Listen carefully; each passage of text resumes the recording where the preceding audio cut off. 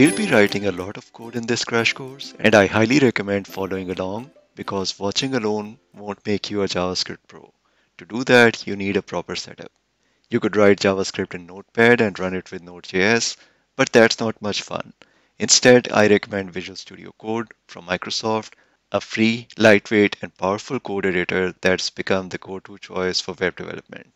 Download and install it from code.visualstudio.com. Next, to execute JavaScript code, you can use your browser, but I strongly recommend Node.js, which lets you run JavaScript outside the browser. Download it from nodejs.org and set it up on your machine. We'll be using VS Code and Node.js throughout this video.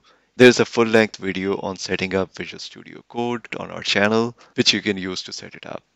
Now that you know what JavaScript is and how to run it, let's start writing real code. In the next section, we'll learn about variables and data types, essential building blocks of JavaScript.